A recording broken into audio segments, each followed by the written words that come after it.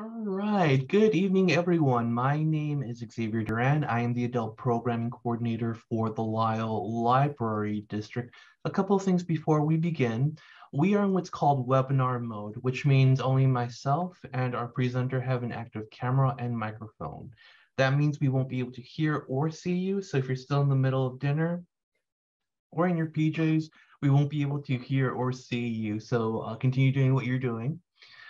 Next, because we are in webinar mode and we can't hear or see you, if you would like to ask questions during the program, please do so in the Q&A section down below.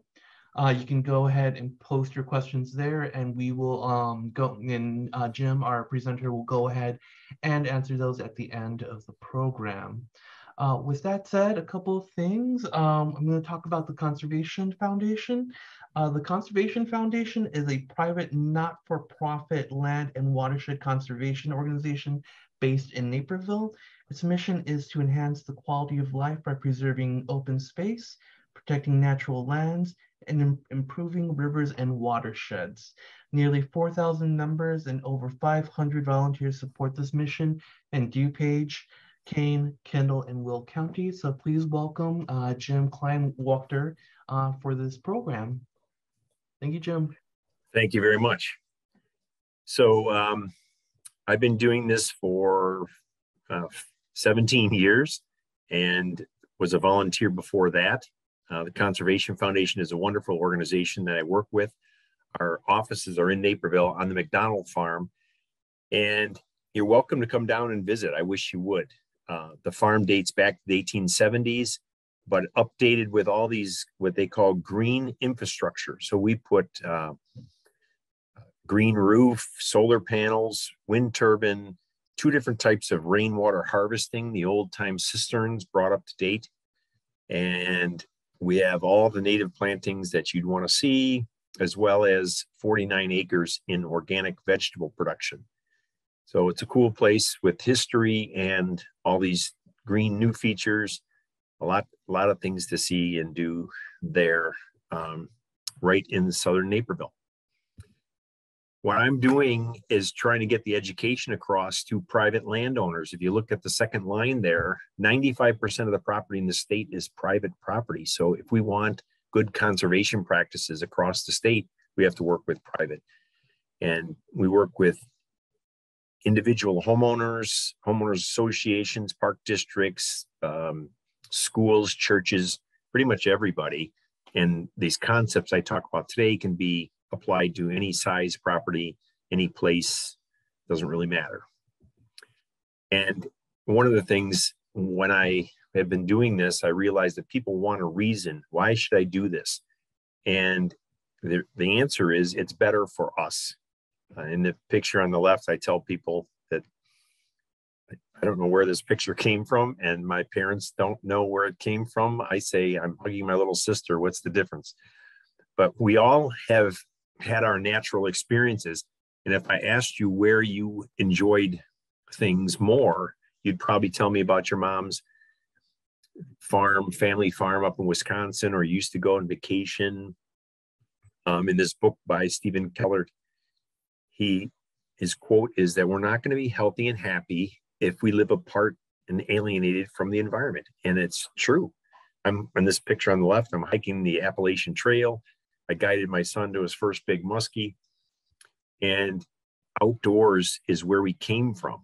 We were cavemen at one point, and Little House on the Prairie and so on. And now we're in skyrise apartments and all kinds of indoor activities, and we're not outside like we were born to be.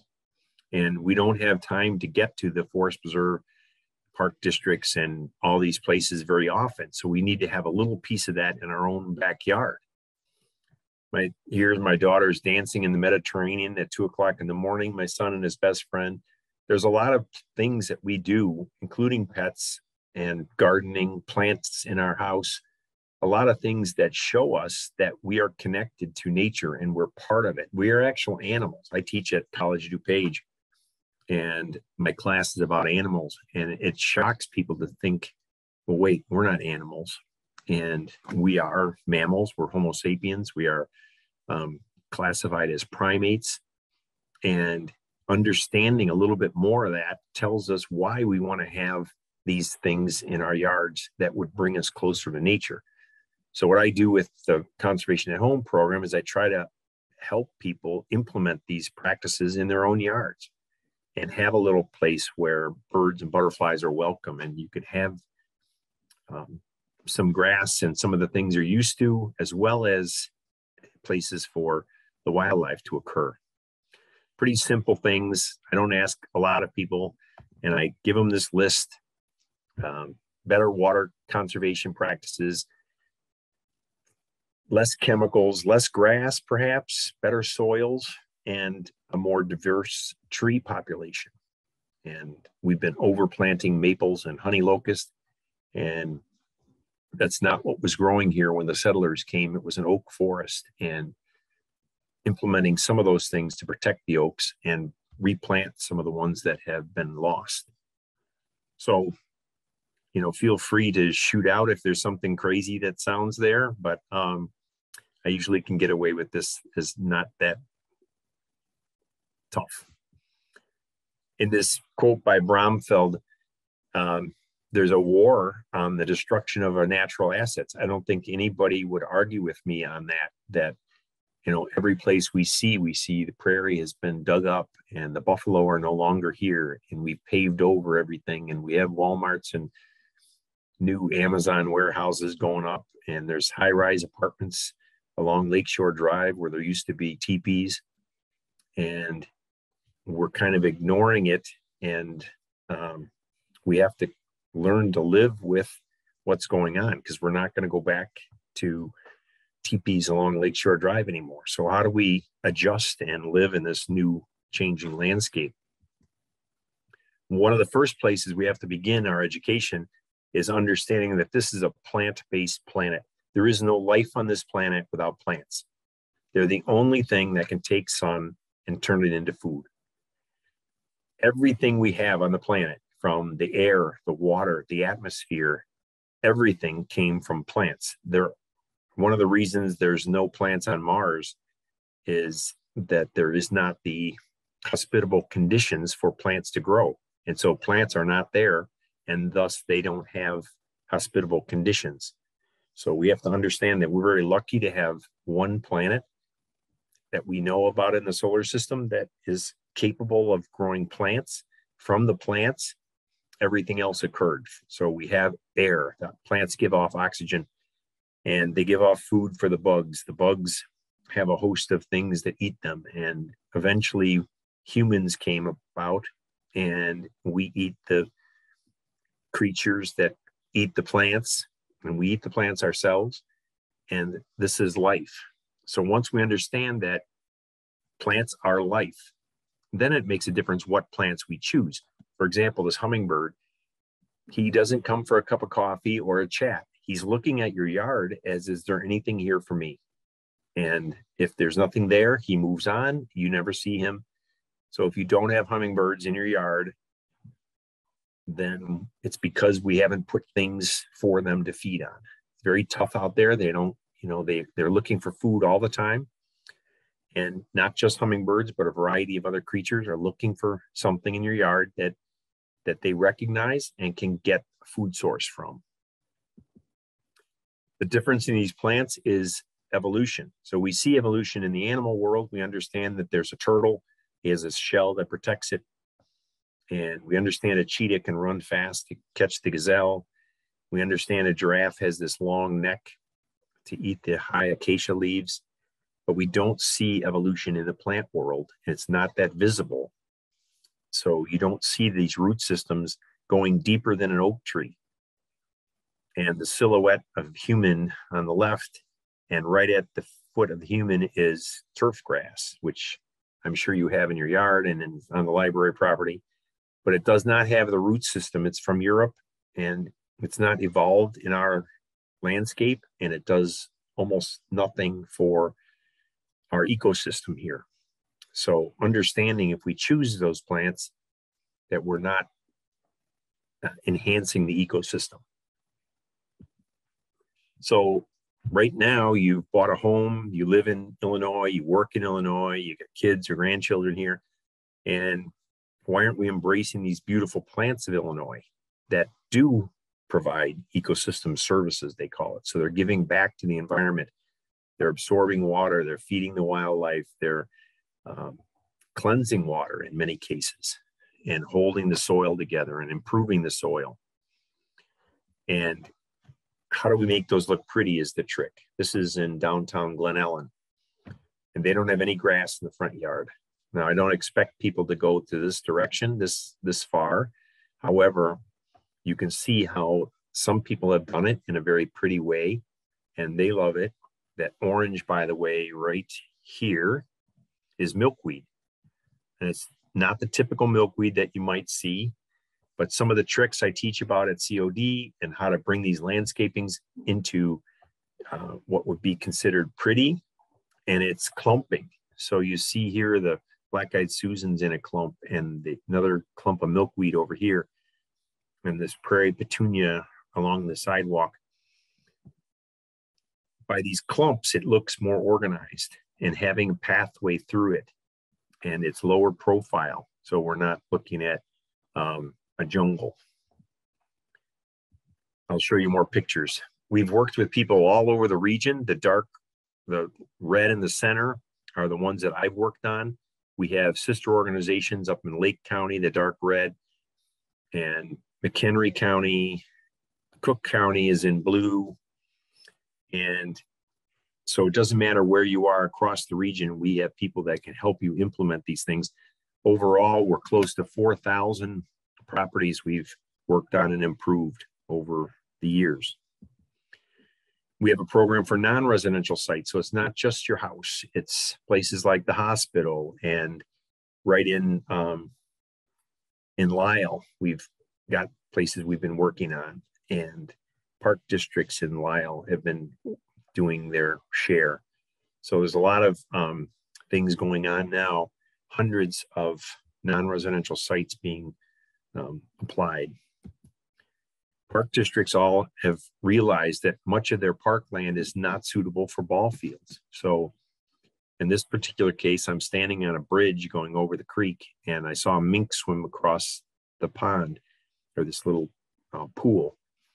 And now, as people getting older, there's very less of us are using the ball fields, and now we're walking our dogs or the stroller with the grandkids and enjoying these natural areas where we can see wildlife and the butterflies and the birds, and in this case, the mink, and enjoy an owl or a hawk flying by, and understanding that the park district land can be part of the natural environment.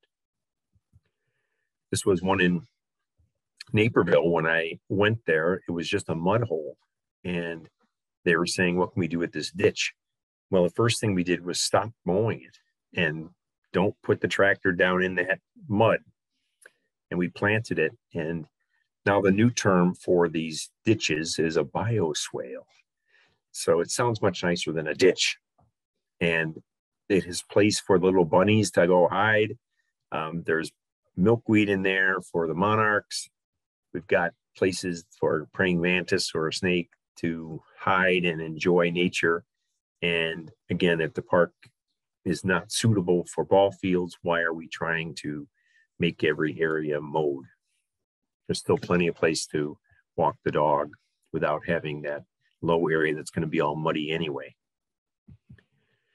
These are just some of the plants we use on low profile. This prairie dropseed is a very nice plant. You can see it at the farm if you come out, and it likes it hot and dry. So in this case, it's planted in a area between the sidewalk and the curb.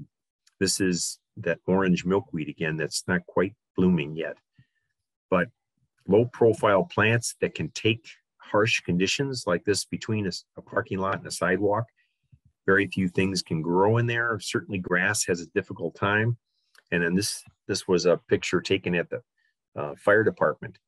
And they said nothing is going to grow in this area. It's just too severe. And I proved them wrong.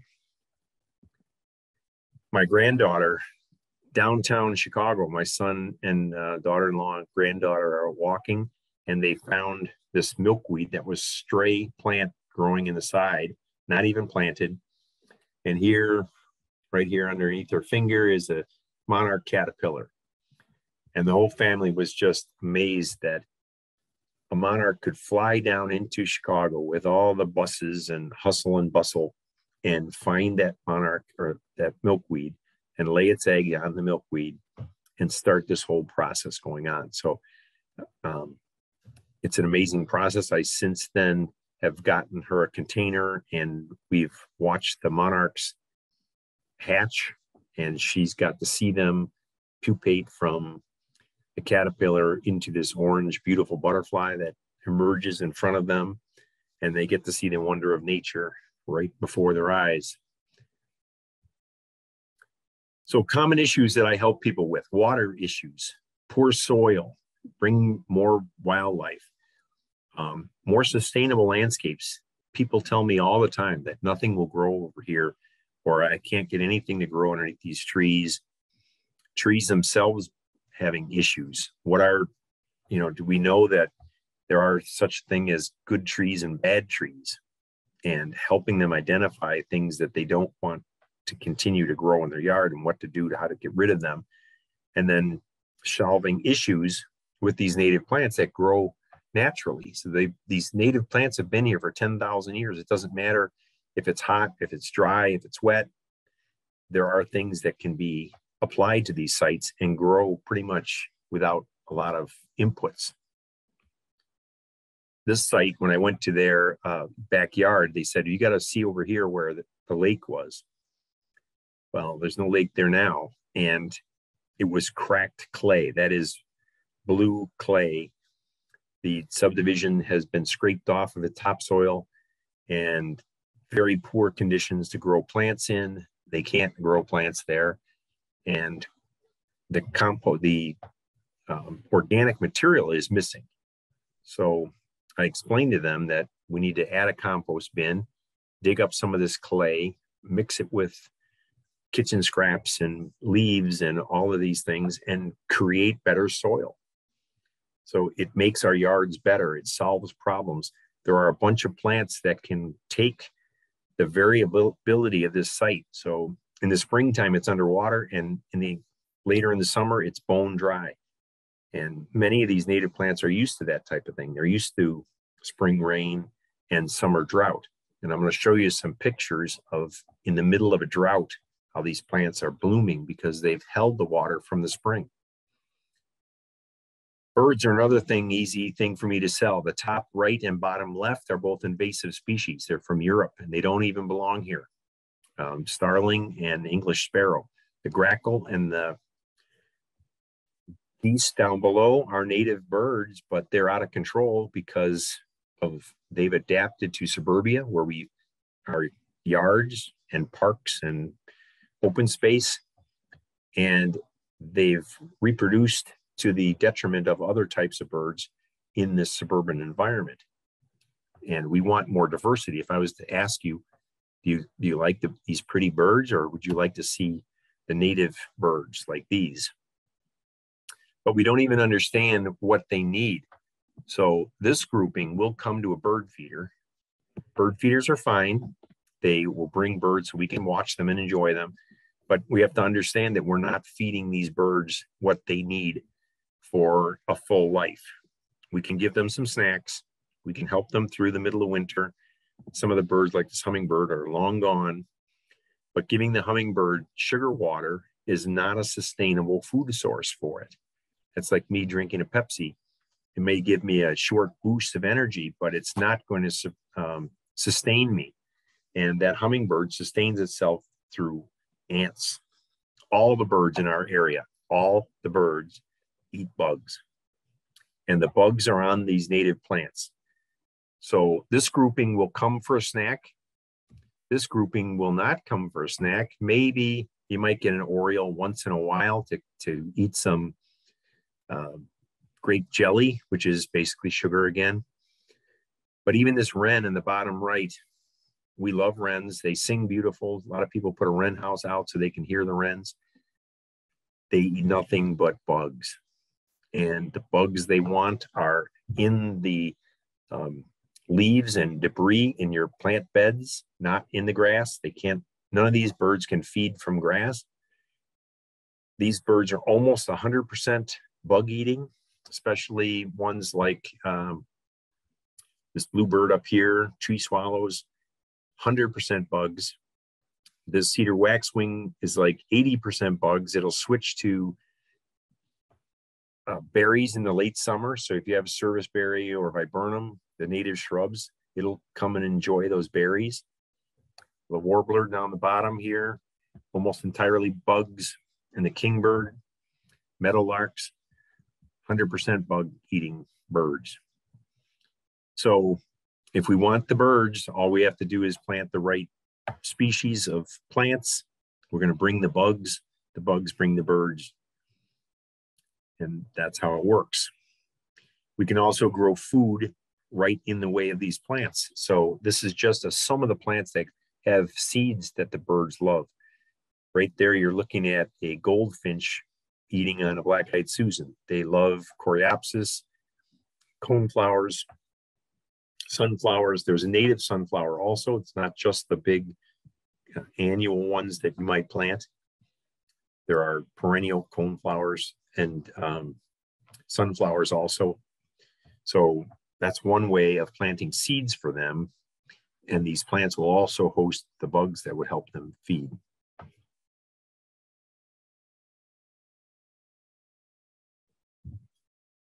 We've all heard the problem about pollinators, and the monarch is the poster child. Everybody loves butterflies. So I sell butterflies. I tell people most of the pollination is done by the bees. Like 90% is done by bees, but nobody likes bees. I don't have very few people put out like, can you make me a garden for bees? No, we make butterfly gardens, and the bees come along under the radar. So the bees that we're talking about are natural native bees, bumblebees, and they're not the type of wasps and hornets that sting you, the little yellow jackets that go on the ground that hover around your can of pop. That's not what we're talking about. Those are not native, and those are the ones that hurt us. So these natural ones work very well. They don't come after us. They just do their work, and they're very enjoyable. So if you looked at the plants in your yard, how many of them are functioning, are native, and are working, doing something? These plants can be categorized into two categories: a functioning plant or a decorative plant. And this list here, all you have to do, if you're wondering about a certain plant, just Google and say, Google, where did the daylily come from? And it'll tell you where it came from. And if they're from all over the world, then they're not functioning in Illinois. So like lilac on the bottom, very nice plant, has a beautiful smell in the spring. It's nothing wrong with it, but you're not going to see bees humming around it and utilizing it. Same thing with roses. The list could go on and on. You may like them, you may want them in your yard, which is fine, but just understanding that they're not functioning. In our house, we start with function. We have the microwave, the stove, the refrigerator, the couch, TV, our bed, all those functional things. Then we add some pictures on the wall, a little rug, some other things going on the walls. Those are decorative pieces that we add on. And we need to think about our yard like that, like start with a functioning yard and then decorate around where you have your outdoor seating areas or something like that.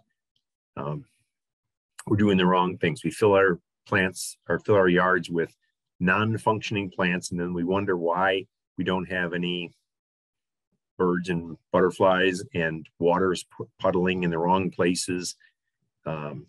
All kinds of issues from changing the landscape from what it was for 10,000 years to what it is now. So train your eye to look at non-functioning sites. This one is, really ugly. This is in downtown Naperville. And they said, can you fix this? Well, I rub my hands together and say, this is perfect because this is the ugliest thing I can think of. So almost anything would be better than this. So if you change that, then you're a hero. We put a path. We want people to go into the prairie and see it. There's bee balm, and there's some of that. This is prairie drop seed down here. This is wild indigo, very beautiful plant. It comes in white, blue, or cream. There's coneflowers back here in clumps, purposefully placed. That'll be full of pollinators and smell nice and a joy where you had a poor landscape.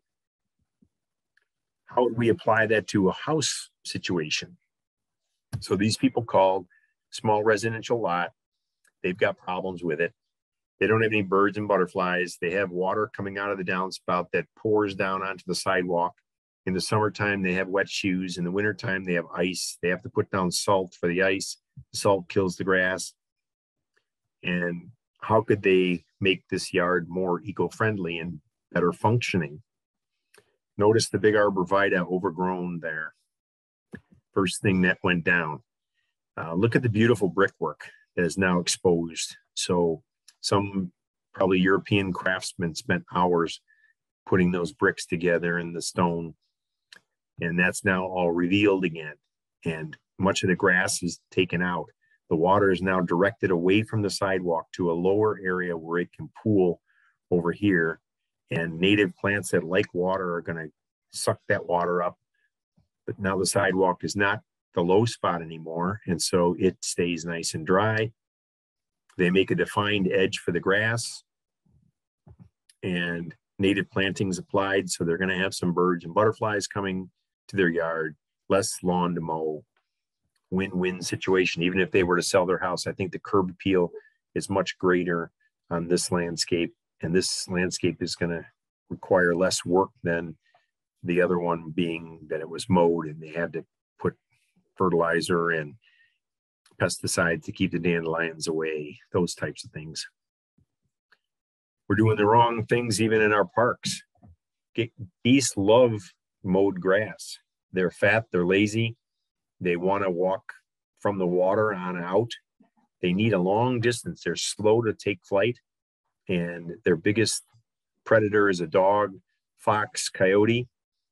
And they need distance to see them coming and get into the air. So having these big mowed areas is perfect for geese, especially along a pond. But you've got problems. I don't want to put a blanket down here and have a picnic with my granddaughter. You know it's covered with goose poop. There's probably been applied chemicals because I don't see any dandelions or weeds. They've got erosion shoreline. If you were a fisherman, this is not a good place to fish. You don't want to have a picnic here. So why are we doing this? And I show people that the other problems that occur with some of these areas along creeks and rivers by having these grass with very little root systems. You're having problems. Pipes break off. This path up here is going to be in jeopardy as this thing begins to erode even more. And the natural solution to this would be how it was for many, many years when the settlers came to these ponds and rivers.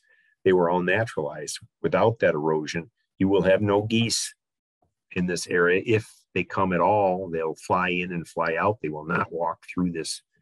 It's just too dangerous for them to walk through this.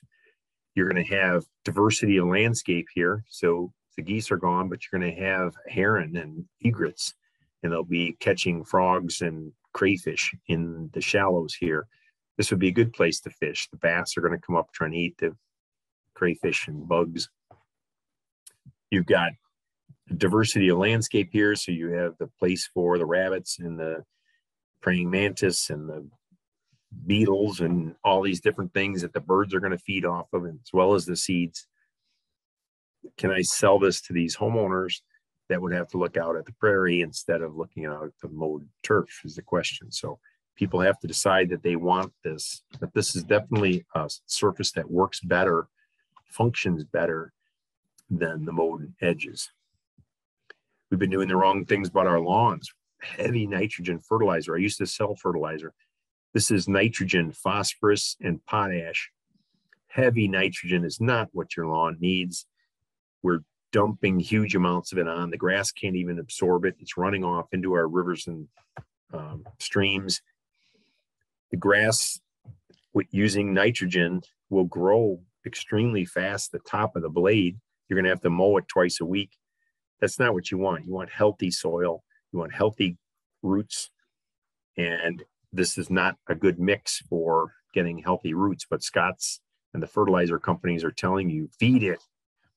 And we buy the $50 bag of fertilizer that just makes us mow our yard even more. And the grass doesn't do well with it. If you put this down now, you're going to kill more grass than grow. So it's not something you could do in July and August, September even, with this type of fertilizer. So we're doing the wrong things and spending a tremendous amount of money. One of the things that we tell people is some of the things you could do would be to grow clover in your grass. Clover fixes nitrogen in the soil, and pollinators love it. And if you look at what we're doing across the United States, we're covering the United States with grass. 39 of the lower 48 states have grass as the largest surface in the state. In Illinois, there's more grass than corn and soybeans together. And grass is not productive. It doesn't grow broccoli for the poor or give anything back to nature. And yet that's what we continue to put across all of our states. The states that don't have grass are either sparsely populated, desert, or mountains. A few of the states, Nevada or Nebraska and Kansas here, are relatively sparsely populated, and they're growing wheat and some other crops in large amounts. But it's the fact that when humans move in large amounts, then they will flip it over to grass pretty soon. As Nebraska gets more populated in Kansas, you will fill in the grass as they've been doing everywhere else. California is trying to get rid of their grass. They know that it's not good for their water issues. $40 billion we spent last year on grass care, 20 million acres of unproductive, biologically dead surface. So I'm not saying don't have any grass.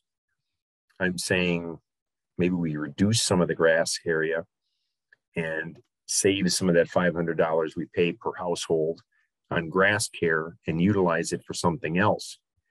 In this picture on the left, we have turf grass that's turning brown in a drought.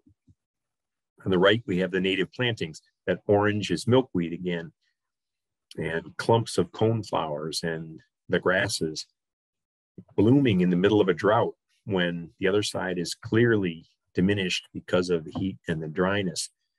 These plants on the right are living off of the water they've stored in the soil and thriving in this hot summer weather.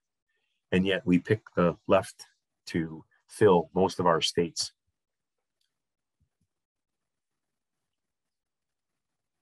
Trees are another thing. So we need more tree diversity. We didn't learn from the elm trees and the ash. And now we're overloaded with maple and honey locust. Bradford pear is another one that will be on the invasive species list fairly soon. Buckthorn, honeysuckle are both invasive species brought over from Europe and Asia. And adding diverse trees to our system is what is needed. The only real pine that is native is the white pine.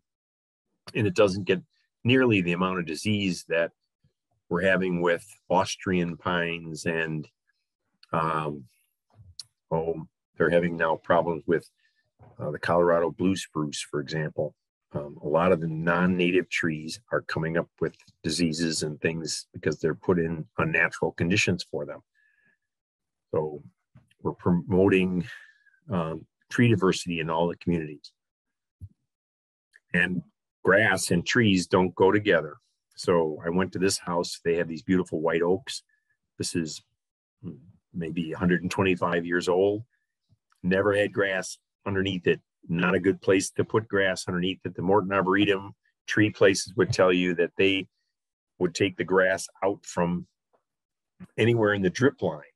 And that's not always going to fly, but certainly grass does not do well underneath in the shade of a tree, and the tree doesn't do well. Many times they send their roots up to pop above the soil. All these beautiful leaves that are meant to feed the tree have to be raked up because of our precious grass. I can show you pictures of how these beautiful areas could be without grass. Here you're looking at Virginia bluebells. Here, this is wild geranium. These are sedges. They look like grass, but they aren't grass, and they allow water to percolate down into the tree area, where this is like a tarp around the tree where it doesn't get adequate water or air movement. And this is wild phlox and trillium, geraniums, Solomon seal, beautiful native wildflowers that can grow in the shade. Runoff is the biggest problem we're having now in all of the communities. After about a quarter inch of rain, water will go horizontally and carry all this debris into the drain systems. So we're trying to use plants to absorb it, catch it in a rain barrel or rain gardens or these bioswales. And in this picture, we're trying to keep it where it falls. So in this site, the road is high, or your house might be high. We have these drain systems. You might not live anywhere near the river, but we're all connected by these drain systems. And here we're just planting plants on the upside of this drain and letting these plants absorb it, clean it, keep it out of the drain system, because once the drain system hauls it away, you don't see it dump, but it's going right into the DuPage River. And the DuPage connects into the Illinois, which connects into the Mississippi, and all of our water is flushing away down to New Orleans, where it dumps out into the Gulf of Mexico and carrying all this debris with it. The Mississippi is one of the most polluted rivers around, and it's from the whole Midwest, Minnesota. It starts, the upper parts of Minnesota is where the Mississippi begins, and all of this states throughout the middle of the country, you know, the Indianas and Illinois and Missouri, and they all feed water into the Mississippi. So that's what I'm doing with the Conservation at Home program, is helping people implement some of these things I talked about today. We offer a program to come to your house if necessary and help you apply them. I have brochures, access to plants all throughout the year, and we do all this for free. We do offer, you can join the program, the club, so to speak, of people doing these conservation practices. In Lisle, there's dozens of people doing them already. And in Downers Grove is one of our biggest towns, implementing conservation at home. But all the communities have homes that are people are like you that are working on their yards, trying to make things better. And here's my email and my office number if you have questions. And then if there are any questions, this would be the time that I can try to bring them up and answer them for you.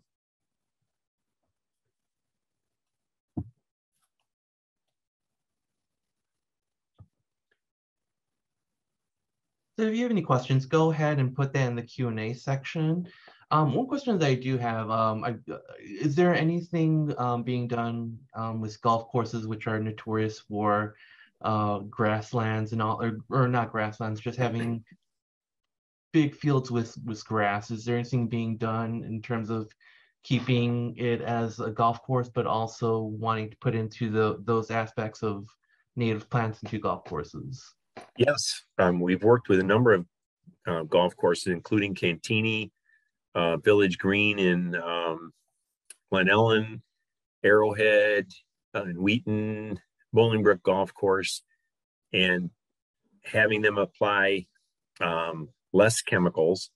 And some of the places are using their water from the ponds, which is heavily nutrified, and putting that back up on the grass and having it filter again. So using those practices, there's a number of golf courses that are now creating habitat, and some of them have Audubon certification, and we also have a certification that we can apply to golf courses, but that's everywhere.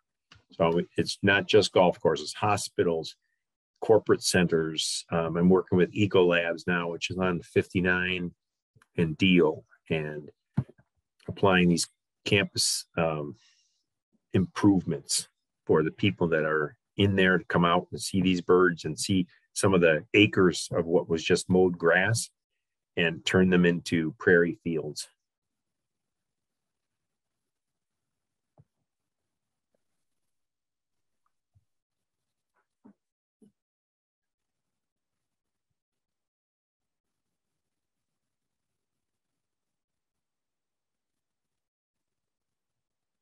One question that we have, can clover seeds be planted in bare spots in the grass lawn? Yes. I would probably tell you to go online and buy the clover, white clover, or I think it's called micro clover. It's a low profile clover, and you just rake those dead spatches or open areas, rake them hard so that the ground is broken, especially if it's hard clay. Put down the seeds and maybe some loose soil or compost over the top of the seeds and water it well. And it does very well mixed in the grass. You don't have to do anything else.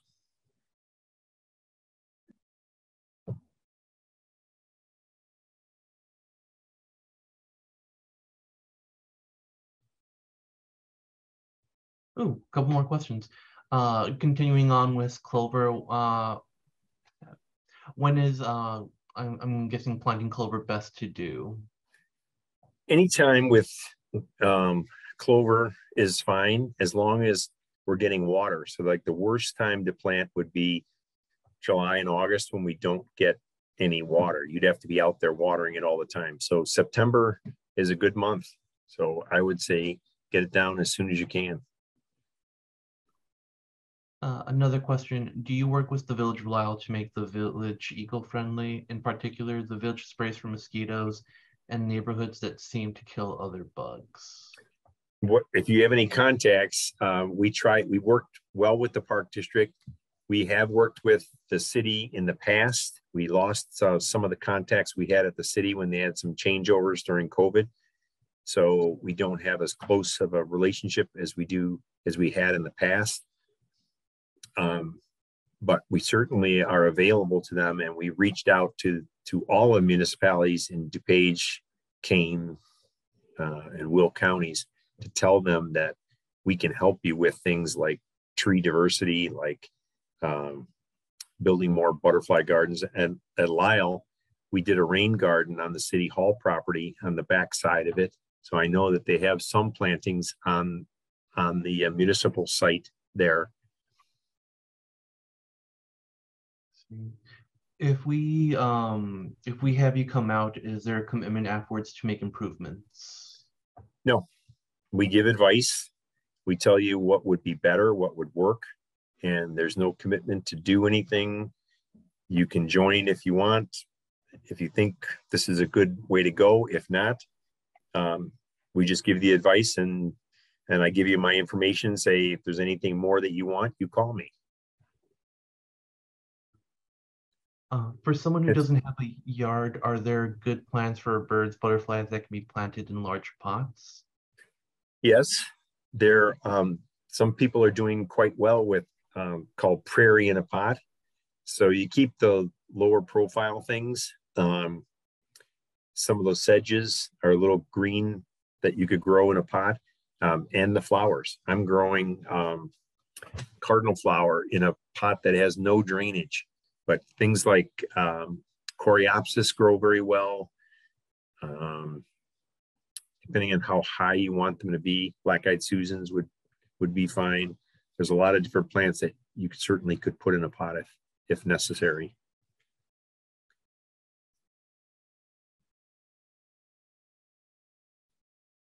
Another question, how do you convince people to limit grass in their yards? People seem to love their neat grassy yards. Well, I show them pictures like this at presentations and say, I'm not asking you to give up the yard. But if you had less yard and more planting areas, what sells them is birds and butterflies and flowers. So, you know, if you love that green grass, that's fine. But what if you had less of it and more flowers? So that seems to be the way. Just increase the beds, let them come out a little farther, maybe take the grass away from the trees, especially if you love that tree. I go to people's homes and they say, oh my gosh, this magnolia tree or whatever it is, I just love this tree. And say, well, but you know, I'm here as a tree expert to tell you that grass is the worst thing for around the base of that tree. So if they move that grass, they could plant flowers in there. And so that seems to work best, is to tell them less grass, more flowers would be the way to go. Another one, are lily of the valley plants non-native? Do HOA not allow boating in their ponds to protect native planting? So 2 separate questions here. Okay. Yes. Lily of the valley is non-native. Vinca, a lot of the ground covers, English ivy, non-native. Again, you could have some lily of the valley if you like. You have to contain it. Like, it will go crazy elsewhere if you don't contain it. So I tell people to limit it somehow by putting a timber down or something, and say, you know, if you really want it, try to just keep it over there. I had some vinca in my yard, periwinkle, and as long as it stayed where it was fine. But one year it started to take off, and that was the end of that. So many of the ground covers we have, like lily of the valley, are pretty aggressive and will spread across the yard. In the way of HOAs, we do education. I do these programs for HOAs, and I walk their areas. If the HOA was built today, they would not be allowed to have grass to the edge. That's not even allowed anymore. The older ones have grass, but we're trying to convince them to start moving in the way of better. The problems they're having with geese, erosion, poor water quality. Right now, there are all kinds of algae and fish kills, all kinds of brown, dirty, mucky water. Water quality is degraded in these ponds and right around their homes. So that's the reason why you'd want to change it, is to try to make the water better, which is adjacent to your house and is part of the values of the property. So there's a lot of benefit in going to these things. And so it always comes back to, why would I want to do this? And the answer is, it makes life better. It makes it easier for us to grow things where we couldn't grow before. It brings us birds and butterflies that we enjoy. And it can help with property values. It can help with better landscaping, less water issues in our basements. A lot of positive benefits to going back to a sustainable landscape that works.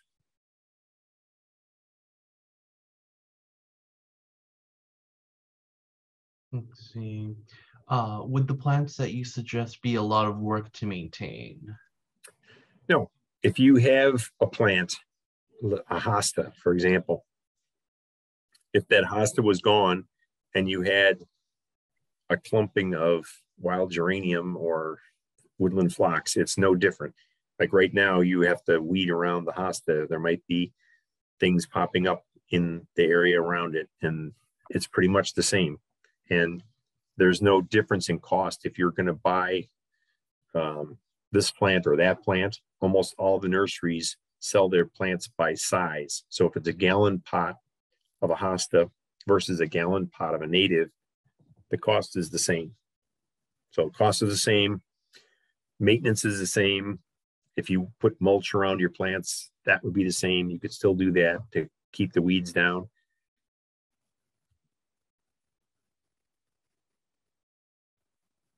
Do you recommend paver bricks for walks and driveways? Yes, there's multiple things you can do, especially if you have water issues, like permeable surfaces like that will allow that water to drain down through it. Sometimes they're more costly. You don't always get a chance to do that. If you're If you can't replace your whole driveway, that's okay. What we do is we walk the property and look at where that water drains. If it's draining out into the street, then we try to maneuver that. Sometimes it runs into the ditch in front of the house, and we try to plant things in that front swale. So plant things that will absorb that water if it is running off and catch it before it gets out in the street and into the storm drains. Not everybody can, if you're tearing out your driveway, that might be an option you look at. But for a lot of people who have existing driveways and stuff, then we just utilize the plants to do the best we can.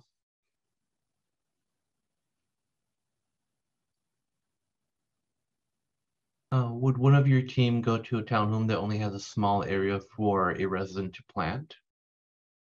Yes, we go to almost all kinds of properties. We also, on some of the condo associations, there is common area. So many of them, I just went to one in Downers Grove this week. And besides the little area that each individual person might have, there is common area that you're paying for that might be just mowed grass or trees that are dying out or things like that. So if you have any connection to the board that runs the entire property, there's opportunities to save money and do eco-friendly plantings on the other areas. Even in homeowners associations, I'm working all over the area to manage the common area. So whether it be some areas have woods, some have a pond, other areas are just mowed grass that we're putting in native plantings in detention basins or other areas like that. So there's a lot of opportunity. Even if the individual site was small, the common area could be an opportunity.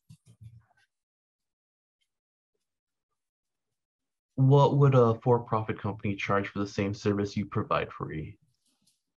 I don't know that there is any people that would come out and give this type of service. So I don't even know how to answer that, but we're very happy. We have people that give us large sums and we have some that don't give us any, and it all works out for us. So we're happy to be able to provide this free service and good advice to somebody. And one beautiful thing is that since I'm not trying to sell you anything.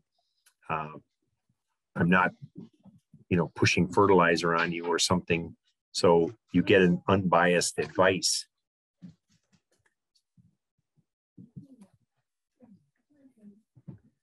Do you feel bird seeds should not be put out except in winter? The summer months, you don't really need it. So I would say limit it during the summer. You can change the bird feed if you like to feed birds still. Things like safflower and black seed oil. So I would look at the type of bird you're getting. When you start getting just sparrows and grackles, then it's time to stop or change the bird food. If you're feeding things like Niger seed, the black thistle seed, those are going to get finches. If you've got good birds coming in, then that's fine, or hummingbirds or orioles in the spring and fall. But if you start getting the bad birds, the English sparrows, then it's time to stop.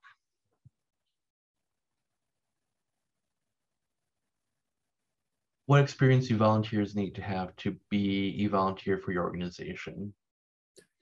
We have all types of volunteers come in. Some do office work, some work in the fields, pulling weeds, a variety of different, so we let people come in and say, well, what are you good at? What do you like to do? Because we understand that if you're volunteering with something that you don't like doing, you won't stay with it. So we try to have people do what they enjoy doing. We have people who are painting the barn, and we have people fixing the driveway or repairing the door, whatever, like all different types of skills that people bring along, and we try to use them effectively.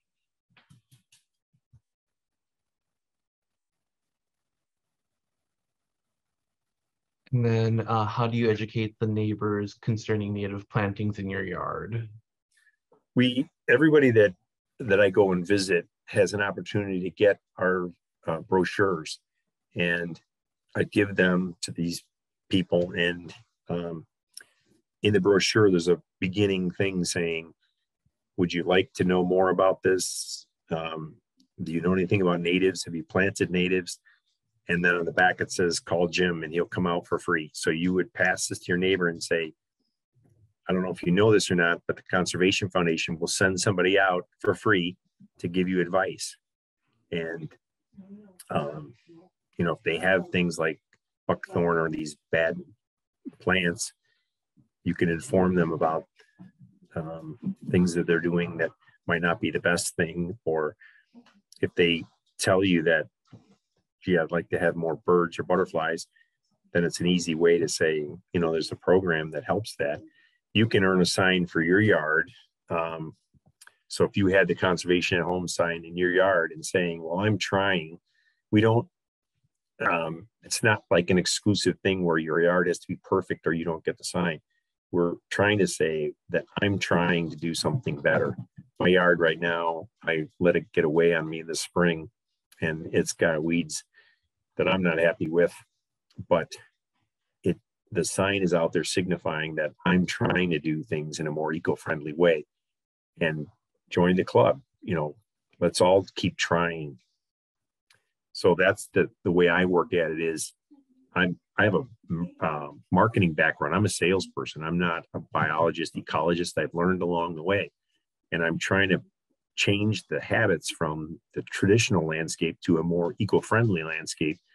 And I do that by selling the concept and providing the free help. There's no more that I can do. We always hear this phrase like, well, the least I could do was this. Well, I'm turning that around and I'm saying, you know, the most I could do would be offered to drive to your house and come over and help you personally in your yard. And if that doesn't, you know, that offer to come over and help you free doesn't help, it doesn't work, then I've done what I can do. I've tried the best I can.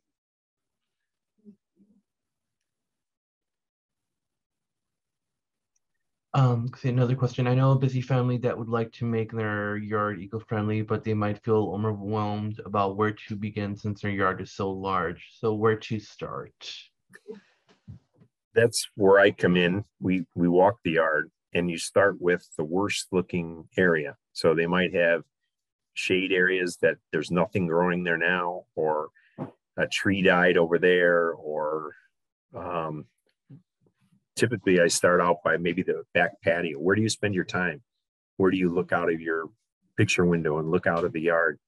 So if we fix the areas that they spend their time in, then they get an instant gratification. You know, if this black swallowtail comes and lands on the plants while they're sitting on their patio, everybody's happy. If the hummingbird comes when they're out there with their granddaughter and they all get to see the hummingbird, everybody's happy. So we start with the area of your yard that is either the ugliest, the most problematic, or where do you sit out and enjoy your yard? Where do you spend your time outside in your yard? And let's fix that first.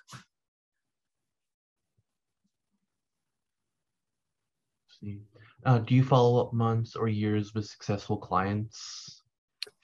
Well, the way I work it is, you know, we're busy helping people and everybody has my contact information. So I come and help them and give them advice, give them a list, plants, or whatever they need, and then let them go at it.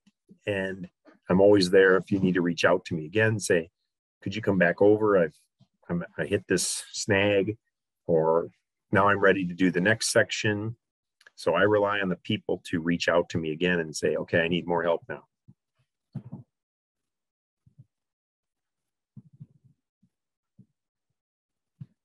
Perfect. Thank you so much, Jim Klein-Wachter at the Conservation Foundation. I believe you provide your email and contact information at the end of the PowerPoint.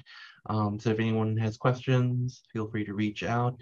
Thank you so much, Jim, from the Conservation Foundation, for everything. This program was recorded, so if you missed something, this will be available in a week or so. Jim, thank you so much, and Sure. for your time. Okay. Thank you, everybody. Good night.